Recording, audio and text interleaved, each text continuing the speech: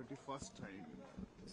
This is a routine affair. They keep we've been especially as elections nearby. These are all routine affairs, and there's nothing much about it, and there's much ado about nothing. I've done this before. I'm just doing this again. We'll go through the motions. It's only it's a futile exercise.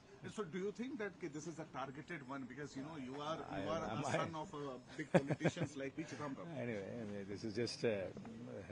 I don't know. I mean, obviously, I am my father's son, and it comes with its pluses and it comes with its minuses. In Tamil, sir.